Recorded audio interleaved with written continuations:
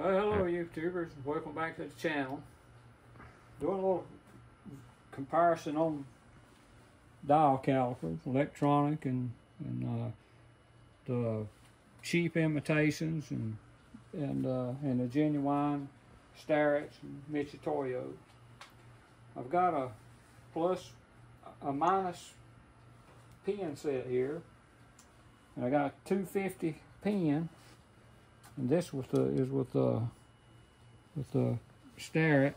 You see it's dead on. So we're gonna do these knockoffs. This is just an imitation of a Starrett or something like that, and you see it's right on too. And these are probably around 40, 50 bucks. And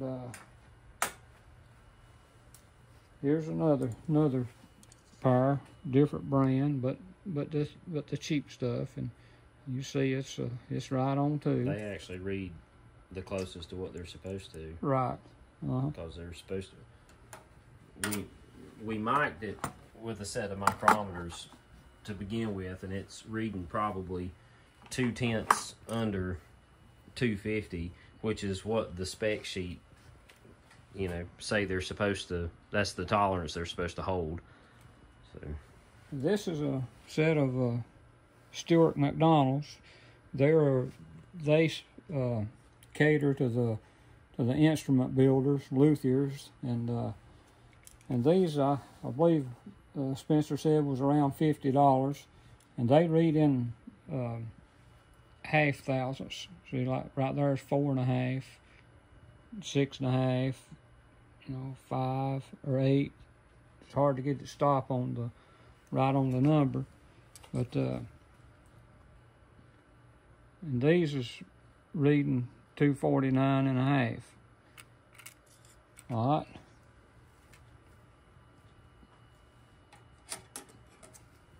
Here's a pair of fake Mitutoyos.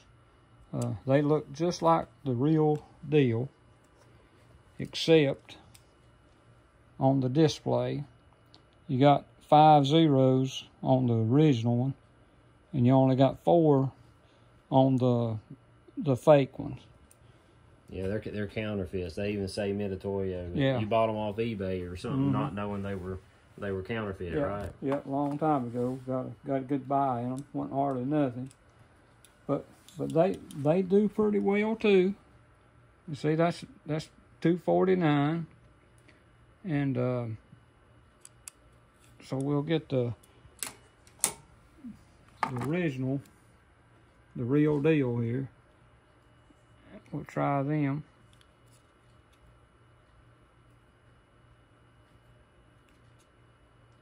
Now down towards the bottom, I think those things are bent. That's where the light was. Up at the top, I think it read better, or read more accurately. Yeah, $249.5. No, it's $249. So, yeah, I can feel it drag a little bit. Okay, right here's the Starrett 0 to 1 mic, and these pins are minus, and maybe 2/10 small is what the book says came with them, and you see this is probably about 2/10. So this pin is probably about 249 8/10. So any of these cheap micrometers probably get anybody by, because if you're going to get into the real close tolerances, you're going to have a mic, and you're going to have one with tenths on it. We just happen to have this one laying handy. It's just what my son uses here in the guitar shop, and so I hope this sheds a little light on the cheap dial calipers, and hope you enjoyed the video. I got Dad a pair of these for Christmas, and the reason I like the Stu Mac ones, this company's called Stuart McDonald. If you're interested in a pair of these, they're like a mail order company catering towards instrument makers and luthiers and that sort of thing. But the reason I like them is they take CR 2032 watch batteries, which are the real common ones that you can find almost anywhere. You know, not the more obscure ones like the Mitutoyos take. So if the battery goes dead, you can, you know, run to your local Dollar General or Walmart or somewhere like that, and they'll probably likely have one. And I also like that the display's pretty big and easy to see, and as you can see, like he was talking about earlier there on these pin gauges, they read them, you know, reasonably. Like when we checked it with the micrometer, you know, it was a light 250, you know, like Dad said, probably 250 and 8/10, and you know, this one is recognizing that it's, you know, light, but you know, it's only going to be able to say 250 or 249.5. Can't do nothing in between. So, you know, they're reasonably accurate. Like you can see, even at the bottom of the jaws there, I'm still getting the same reading. There's 0. So, yep, not a bad set of calipers, given their price point and the battery they take. It's also kind of cool because they have thousandths of an inch. They have millimeters. They go to hundredths of a millimeter, but they also have a fractional setting. So if you spill a bunch of your drill bits or your Allen wrenches or something like that, and you're not sure, you know, what size it is, you can set it on the fractional setting and check and, you know, see what drill bit it is, and it measures to, you know, 64ths of an inch. So every 64th it has a, you know, a stop. So it's that's pretty handy too if you spill all your drill bits or your Allen wrenches. And didn't you say there were a lifetime warranty? Yeah, Stuart McDonald, I think for the most part, they have a lifetime warranty on everything they sell. So if you get them and, you know, something stops working on them, they usually will replace them or make it right to you in some kind of way. So yeah, pretty handy little find there. I think there's another brand on Amazon that are probably made in the same factory that these things are in China or wherever they're made.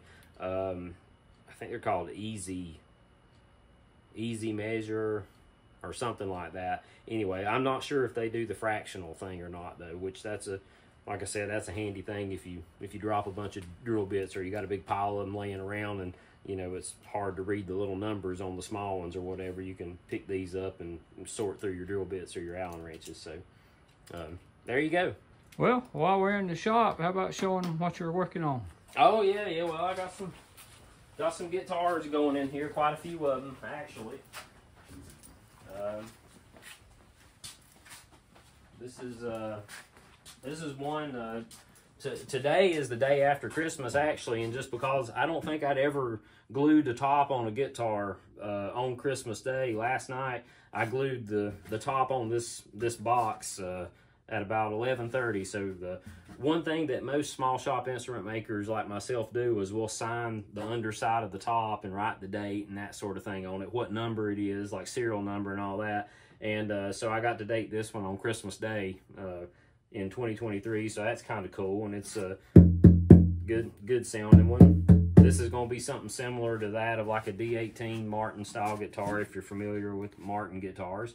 And this is a really it's actually curly mahogany, really pretty curls. It kind of would remind you of Koa, but it's actually mahogany. And these are two other D18s style guitars that I helped a couple of friends of mine build. And this is another small body. This is similar to that of like a D or a 0021 style Martin guitar. It's just some really gorgeous figured walnut back and sides and spruce top. But yeah, it's just a little guitar, real comfortable to play. He's got a little higher pitch tap to it. Where did that walnut come from? This is from Virginia, Smith County, Virginia, southwestern part of the state. And how about the cigarette lighter deal? You want to show me? Oh yeah, you can do that if you. Yeah. You got one laying around handy? Yeah, I think I've got one floating around here somewhere.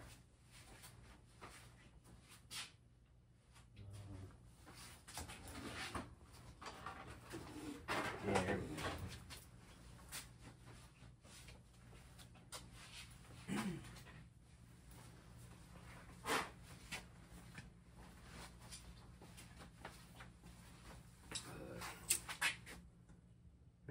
like this because somebody might think you let your hand off the lighter.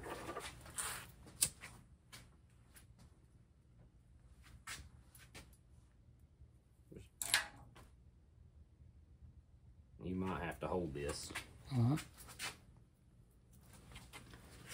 There we go. We got right. Here we go. Of course, it wasn't burning very good, but it'll put a lighter out too. But there you go. Hold the lighter flame. We don't set the guitar shop on fire. Right? Yeah. All right. Yeah. But I figured somebody in the comment section will be like, "Oh, he just let his hand off the lighter when he heard the tap." Yeah. Okay, folks. Hope you enjoy. Yeah, if you enjoy this kind of thing, I got a YouTube channel too. It's Strickland String Instruments. If you like to hear, usually anytime I get a guitar made, I'll do a little video and play a song or two on it for 5 or so minutes. And if you like that kind of thing, stop on over there and pay my channel a visit. Thanks for watching.